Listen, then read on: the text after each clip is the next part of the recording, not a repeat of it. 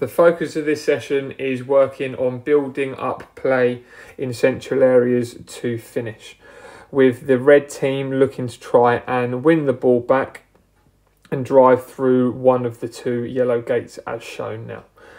The Blues, when in possession, must try to make between 3 and 5 passes before breaking through. One of the main factors being that you don't want the players to be waiting around by the edge of the final third to score.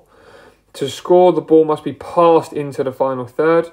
When doing so, the Reds are allowed to recover and to try and win the ball back before the Blues have the opportunity to score.